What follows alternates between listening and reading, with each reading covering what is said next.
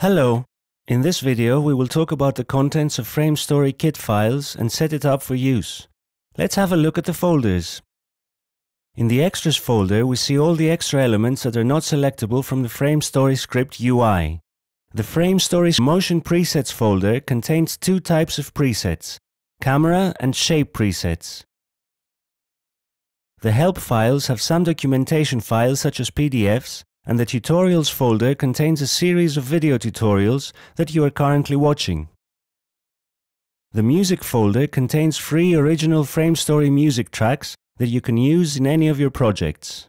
The Narratives folder contains 8 carefully crafted pre-made stories where you can add your message in case you don't have the time to create your own. In the Toolkit folder we see the Footage folder that contains all the Illustrator files that are being used by the kit. The FrameStory Script Files folder contains the script that the kit uses.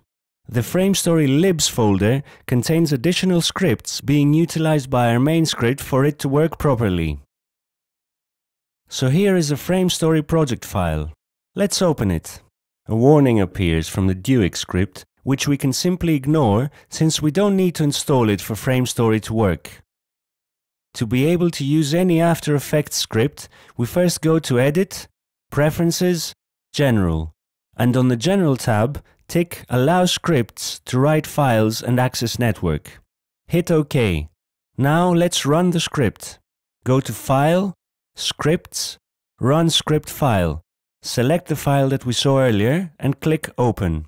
We successfully opened the script, and in the next videos we will see its contents in detail.